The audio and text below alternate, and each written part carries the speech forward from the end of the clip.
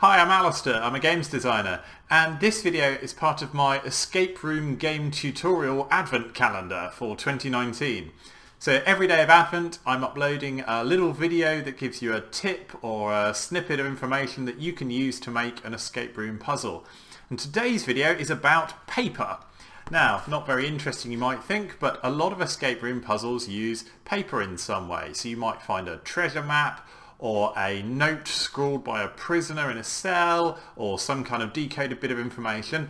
And using regular paper doesn't work very well in escape room games because it tends to get ripped or smudged or torn or something like that.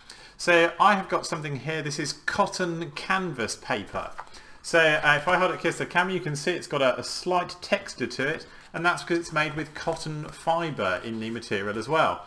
Now I'm in the UK, so I'm obviously using an A4 size sheet, and I bought a whole pack of it like this, but it comes in other sizes as well.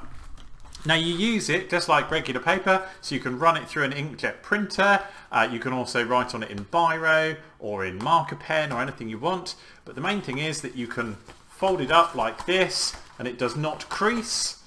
You try to rip it, but you can't really rip it very well at all.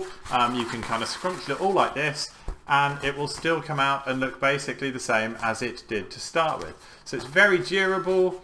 Eventually you will probably need to replace it, but like I say, you can buy packs of it like this, and I think it's much nicer to use something like this than to use, say, a piece of regular printer paper that's had a laminate plastic coating on it, which most people think is pretty ugly and doesn't really fit in the theme of the room.